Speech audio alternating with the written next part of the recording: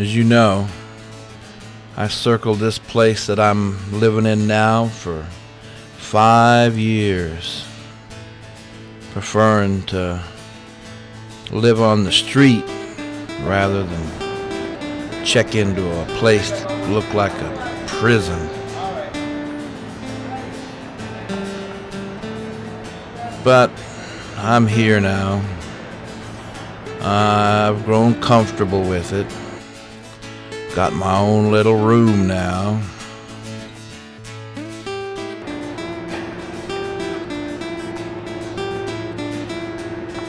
Place ain't so bad, though I do miss the street once in a while. Miss the freedom.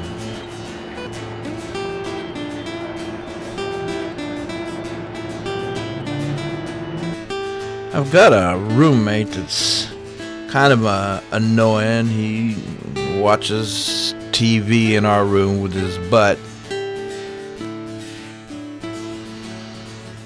Turns out we're related.